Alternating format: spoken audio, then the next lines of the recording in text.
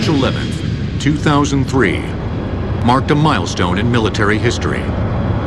At Eglin Air Force Base in Florida, the United States tested a new superweapon. MOAB, short for Massive Ordnance Airburst, quickly became known as the mother of all bombs. This massive weapon creates a blast radius stretching a mile in each direction. The MOAB is made out of an aluminum skin, a very thin aluminum skin. And the reason we did it that way was in order to maximize the blast effect. We did not want the airframe of the bomb to interfere with the development of a blast wave that has the impact to the target. The world's largest non-nuclear weapon, MOAB is over 30 feet long and weighs more than 21,000 pounds.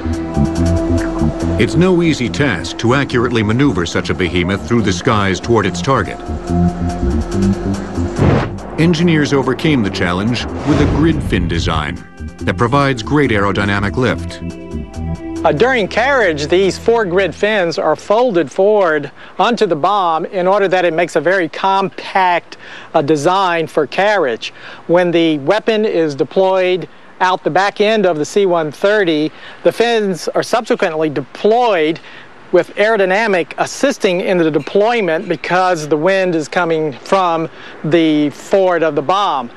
Once it's in its flight configuration, as it is shown here, it is then able to control the bomb and fly it to its designated target. Although MOAB was fast-tracked for Operation Iraqi Freedom, the lack of enemy resistance kept it grounded. But its successful test run served chilling notice of a powerful new force.